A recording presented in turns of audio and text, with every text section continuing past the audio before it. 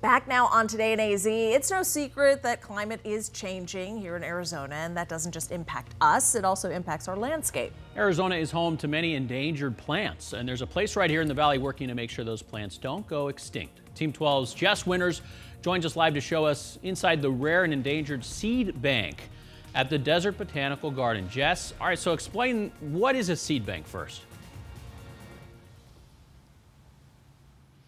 Okay, so think about the seed bank like an insurance policy against extinction. They collect, study, harvest, grow, and even put threatened species back into the wild.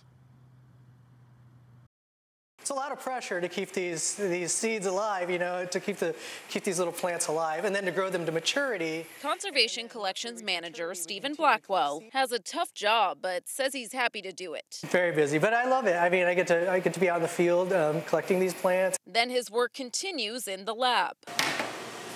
The rare and endangered seed bank at Desert Botanical Garden houses thousands of seeds. So this is called our germination chamber.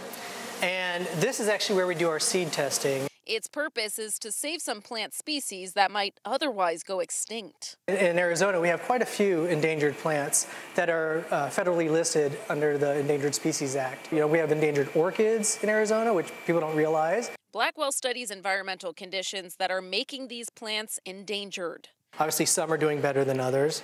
So that's what we're trying to figure out, what these conditions are that are best for them.